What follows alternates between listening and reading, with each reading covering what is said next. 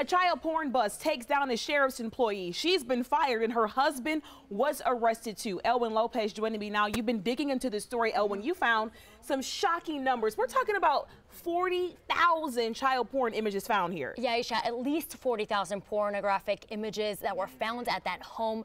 Now, we also know that Carol was bonded out of jail, but these two were part of a larger operation. I want you to take a look at these mugshots here. We're talking about 56-year-old Doug and Carol Chulu. They're arrested on computer child exploitation charges. Carol, as I said earlier, bonded out of the Jackson County Jail. We went to that house, knocked on her door, but got no response. Police say she told them she didn't even know anything about that child porn found in her home. As for her husband, Doug, though, police tell us that they caught him in his living room downloading porn. We entered the house. He was sitting there. He had 2 cell phones up where he was on chat rooms with preteen girls and downloading pornography as we entered.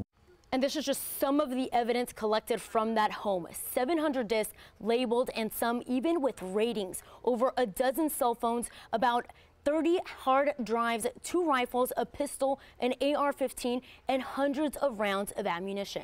All right, Elwin, so Doug's still in jail tonight. Yeah, he's still in jail tonight, and he actually was working with kids. He was a local photographer at local schools, a freelance photographer. Yeah, pretty awful situation. That is so alarming. He is still in jail. Carol, as I said earlier, bonded out of jail, but please tell me he faces at least 15 counts of computer child exploitation charges. All right.